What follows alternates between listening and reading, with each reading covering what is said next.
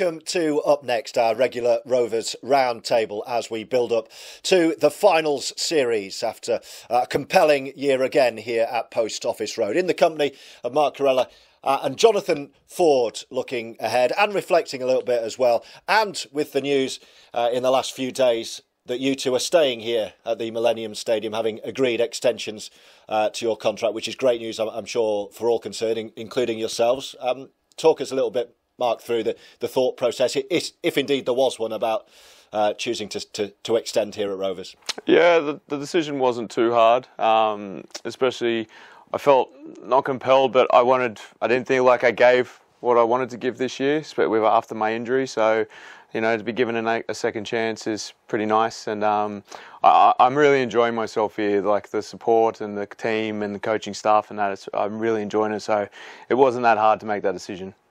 And what about you, Jono? Is this something you had to give some serious thought to or not? No, we're super happy here and loving it. So Mrs. is happy, I'm happy, the kids are happy. So yeah, no, it's wonderful news for myself, and to be doing it alongside Kheirallah, who I've known since we were 20 years old. That was a major factor how it's sort of come about when he signed, and things sort of got moving that direction.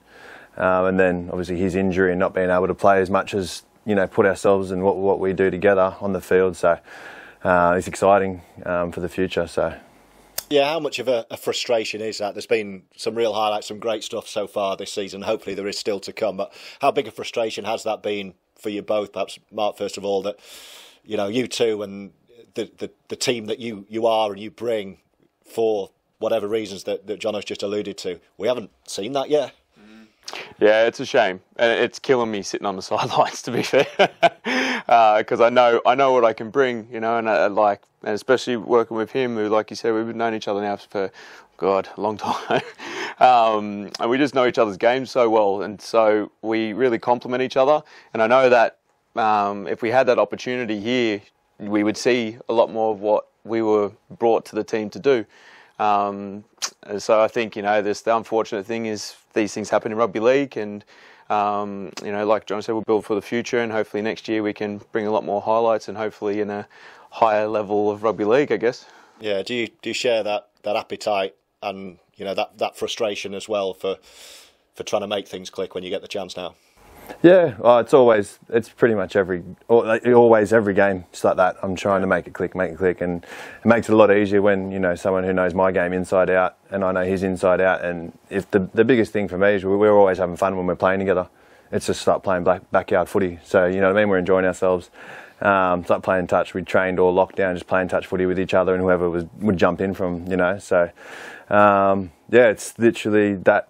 On top of doing something special with Fev is something exciting, and that I'm sort of pumped to be about in going into the future.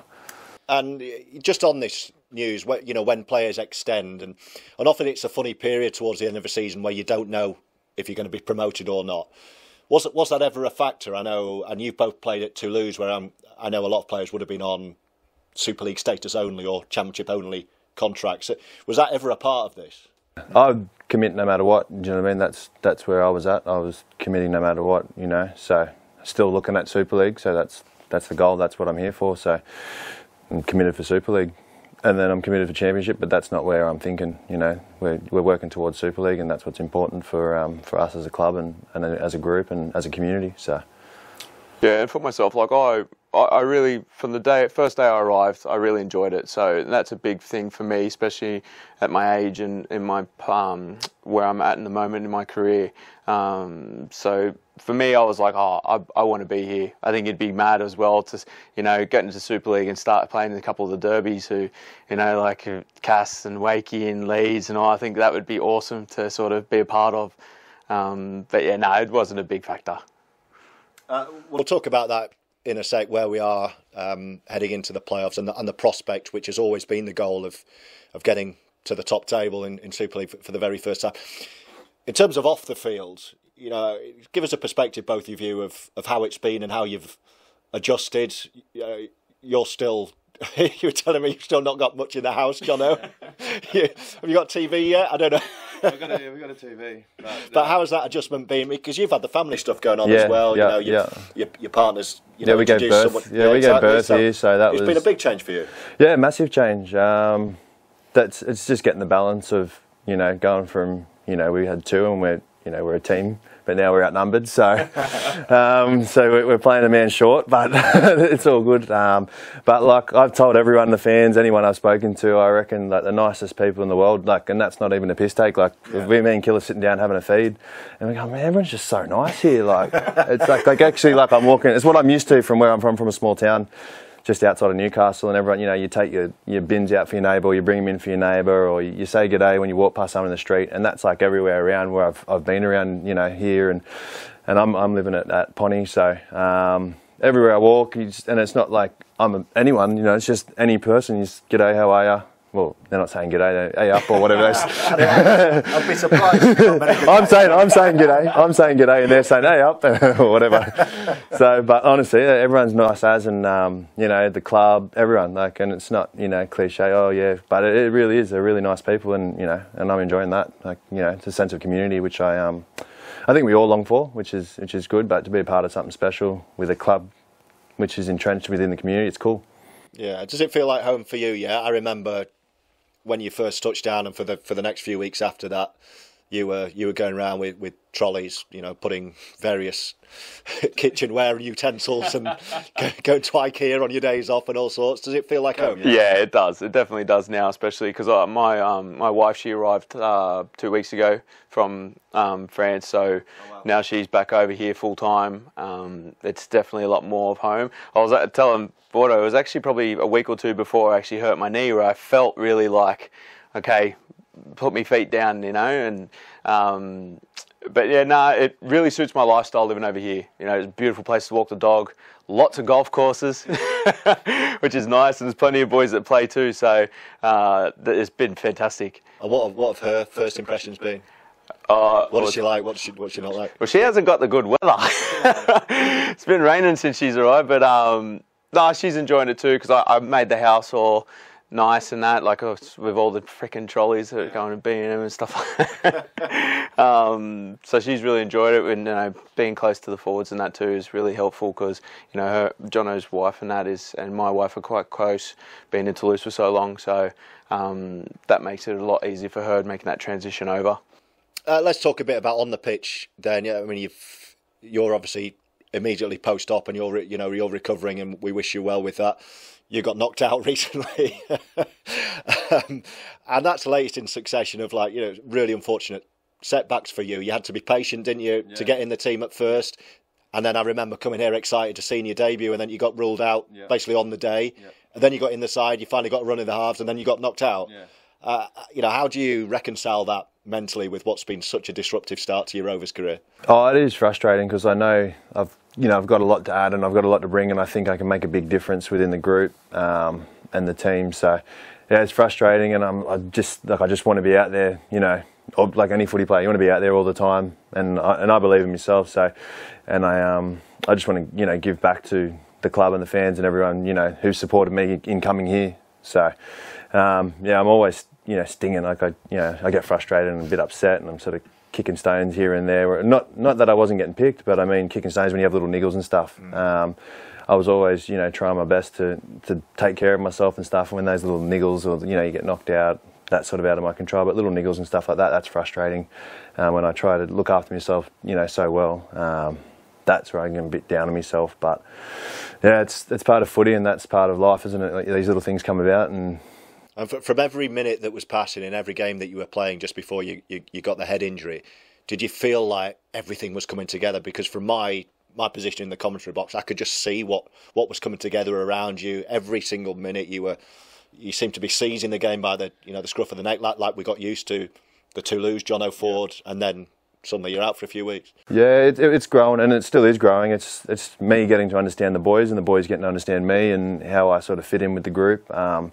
So yeah, I felt like it's coming, and I think it still is coming. I still think we've got a lot more to go as a group to grow into where we're going. So it's exciting times. I feel like there's some good things coming. So we'll see. And did you sense that watching on seeing what Jono was doing, knowing this guy probably better than anyone, could you sense that, right, this is it, this is what he's here for? He's dictating, he's directing this team now. Yeah, definitely. Like, I've seen it in the training days before the game, when he did play. I forget who it was now, and then what he did in that training sessions he brought to the game, and I was like, yeah, that's the Jono that I know and have played alongside for so long. And it's just that consistency. Like, he hasn't been able to put a string of games together, you know, but if he gets a handful, it won't take long for the rest of the boys to figure out what he can do, because he's so good at making them get into positions, and especially put that early practice in during the week. So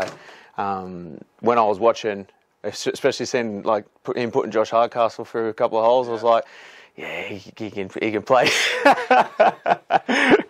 In terms of, you know, updates on injuries, obviously you're long term. I don't know if you're aiming at anything yet. You probably missed the start of this next season, will you? I'm aiming for April. April is your aim. That's about 7 months. About 7 months, and you'll be okay, will you, for the final series? Yeah. That's the that's the pointy end of the season. That's what we're here for, and that's what we're aiming towards. So, getting myself in good nick for that is important, and not trying to rush, you know, just to get back, and you know, so getting in good nick for the finals and making sure we've got everyone on board and we're running and we're working together. So, yeah, that's where it's at, and that's what's happening. So. Well, as if by magic, you might have noticed that I've shuffled along a seat. When we started this, guys, there was supposed to be 4 of us, but the other guy, the other guy was late, very late, or early for the next match, maybe. So it was. Here he is. Put the traffic out there. Yeah. Post road got me. Joey Leilua's joined us. We? Great to have you with us. Better late than never. You've, like these two, you've extended your stay as well. You've signed on. You're here for Rovers next year. Was that an easy decision for you to make? Oh, it's quite easy, to be honest. Me and my family enjoyed it here so far. Really love the place, to be honest. Kids love it. They love the school and the lifestyle here, so it was easy choice for me. And you're a big family man, so was that a key drive in your decision, your family and your kids being happy here, which they are? Yeah, it was. It was actually the main factor. Me staying here was we didn't want to move anywhere else. We're sick of moving, so we wanted to stay here. That was the main reason, to be honest. Yeah. And you got a nice jumper out of it as well. Yeah. I paid for this. I did. You joined us at a point we were just about to actually, you know, talk about where we are in the season and look ahead to the playoffs. How do you feel about the way things have gone and where we are now? Is there the feeling that things are starting to get where we wanted them to be? Yeah, since that game we played in, I think, was it Headingley? I think we're from there. Oh, the Bash game. The Bash game. Yeah. So I think from then on, we kind of sat down as a team and said, well, we need to improve on probably our fitness as a whole collective group. We need to be better there.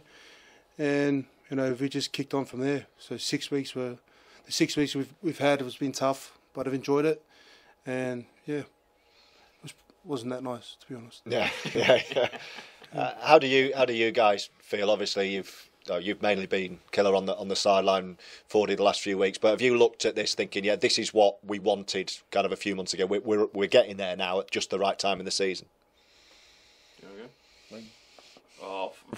Yeah, I mean, you obviously build through the whole season towards finals, you know, and I think like Joe was saying about after the Headingley game, we really had to sit back and say, well, probably not where we needed to be, but like from where I've been watching on the sideline, the boys have been putting in a lot of work, you know, and I think it'll come at a really good time because, I mean, at the end of the day, you only got to win that last game, you know.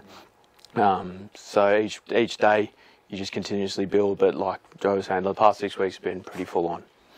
Yeah, are you sensing that, Jono, that it's just kind of stepped up a notch, this part? Yeah, it has, yeah. And I think it's giving us all confidence, you know. I'm gaining confidence in saying, you know, boys working harder, and then it's, you know, it's pushing me to work a bit harder, or, you know, work on tweak things on my game, and everyone's just, you know, sort of just pushing each other along. But, yeah, I'm gaining a lot of confidence seeing boys get some good results in whatever their targets were and what they were getting going. So, yeah, I'm getting a lot of confidence just looking across the group and going, wow, these boys are having a crack. You know, I'm in on it too. So, yeah, it's exciting. And we've so far in this edition of Up Next not mentioned Lee, it's always good to focus on you and what you're doing, but obviously the team to beat, as we all know, Joey, is Lee. And I remember how upset and angry and frustrated you were after that game at Tottenham, that cup final, when you came up short against Lee. How much does that trigger you and still fire you on now to, like, if you get one more shot at them now, to get it right?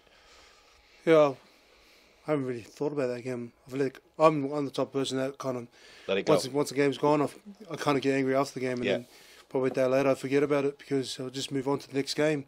So as Kheirallah said, it's only one game at the end of the year, so we just got to build it towards that. Once we get there, it's anyone's game. So. Has it been about, Kheirallah, has it been about working out how to beat Lee? Is it as simple as that, or is there more to it than that? No, it's more focused on ourselves. Because, we watched over the game, reviewed it, and a lot of the things were at our own fault, things that we could have had control of, because we need to be at our best at the end of the day to beat, especially when it comes to finals, especially the grand final. And so a lot of these past few weeks and this past, say, month and a half, it's been really focused on us and making sure that we're crystal clear on what we're doing, how we're doing it. And I think the fitness level thing too has played a major factor in it as well. So not too focused on them, because at the end of the day too, we still got to win a few more games to get there, So you can't really be worrying too much about the next month or whatever, however many weeks it is.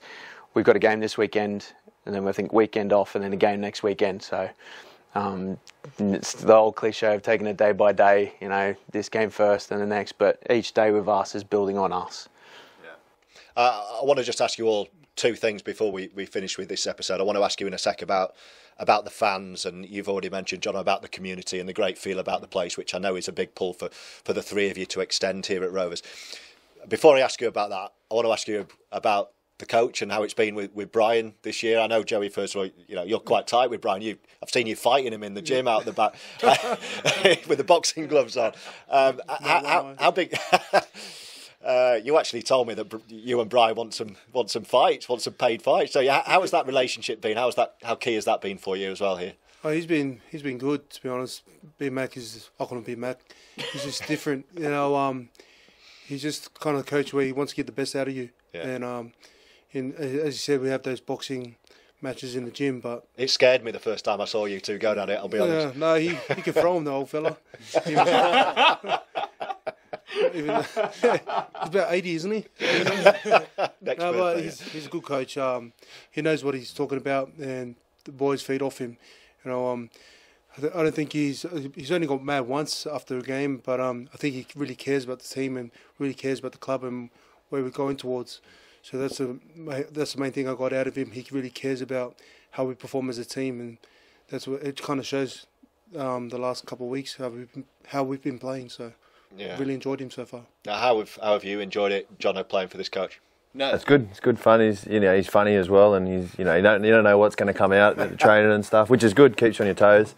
He knows his footy. He knows he sort of understands people and he's pushing people in different buttons and things like that. But it's just good. You can have a chat, and it's not always just talking about footy. You're talking about all different things in life, and it's good. Like, because some coaches you're just stuck talking about footy all the time, which I love footy. I'll talk footy all day. But it's also good to when you cross someone, you can talk about other things outside of footy and life, and it could be who knows what it is. But it's you're prepared for anything when you're talking to Mark. Like, you know what I mean? And if you wanted a coach to lead you into a finals series, if you looked at his honours list, you wouldn't pick many above Brian McDermott, would you, Mark? No, definitely not. With everything that he's accomplished over the years, I think from my experience speaking to people who have had him in the past, I've always said that he builds you for that end game. He builds you for finals, and it's showcasing in the past month or so, definitely. Let's talk then, just finally on the fans here. We're just in the club shop, as you can see, next to some brilliant new retro gear, which we've all helped ourselves to today. Although Joey paid for his, apparently. I paid for mine last week, learned back. The matchday experience here is fantastic. We talk about the family. It was obviously big for all of you in deciding to stay here at least another year. How big an 18th man is? You can all answer this, but Mark, first of all, is it on a match day and the support you get around the place? that community feel and the support base here. How big a deal is that? Yeah, it's amazing. Because I've been on both ends of it now. Yeah, and I know for being an opposing player, when you come here, it's tough because they're in your face for the whole 80 minutes. But being on the other side has been fantastic. Like I got a couple of my neighbours are big Fev fans and stuff too, and they always say hello and congratulate me on the game and stuff and make sure everything's doing all right. But like Jono said, everyone's just so friendly. So it's better to be on that side than the other. And you've already alluded to, the community spirit and how friendly people are out and about. But in terms of when you're out there on the pitch, how much of a difference does it make to have that support all around you? Oh, when the stands are full and it's it's popping and everyone's there and they're having a good time, and it's just good. It's just good to look out and just see the stands and everyone loving it. And then after, you go around and you say g'day and you have a photo and have a chat, and that's important because without the fans, what are we doing? You know what I mean? That's where all the money comes from, is from the fans. They put the demand for the product that we're out there playing a game of footy and stuff. But if they didn't love the sport or the league, footy as much as they did, where we wouldn't be here. So I think that's the backbone to it. It's not about we're out there playing, but the fans, they keep the footy, they keep us going and they keep us here. So big respect to them. A final word perhaps on that, Joey. To you, you've already told us, how happy your family are here and stuff. But in terms of what the fans give you out there, you've played at top level in NRLs and stuff. How do this lot compare? Well, I'll be honest, because they weren't honest. It's a bit different from back home. They don't cheer as much back home, where over here they go nuts for their club, and that's what I love about Fev. In England itself, everyone cheers their own club on, but especially these Fev fans, they really get behind the team. And then the on the side, when we do start losing against bad teams, or teams that we should beat, which is Batley one of them, they kind of give it to you, but it's in a good way, which wants me, and I want the boys to play well for them, because you don't want your fans going off at you like that. But that's me being honest, boys, so don't lie. Listen, you and the fans have got a huge part to play for the rest of this season. I know you guys have, some of you have got to get to training. Yeah. Are you still going to train? Yeah, definitely. Oh, yeah, all involved. Is this live too? We're not live. I was going to say, by the way, there's a fan there. I'll say thank you for looking after for taking my son. This is right next door to you. Oh, really? Yeah, that lady. I forgot her name. She always sees you walking around with no shoes all the time. It would be, it would be me. She looks for neighbours. She goes, tell John I said hello, and I said, I just want to say thank you. Yeah. Well, you've done it. Well, thank you for your time today. For my son, I remember that. Best of luck for the next few weeks, and we're really looking forward to beyond this season, wherever Rovers end up for senior round, on off the pitch for at least one more year as well. Joey Leilua, Johnathon Ford, Mark Kheirallah, thank you very much for your time, and thanks for joining us this week on Up Next.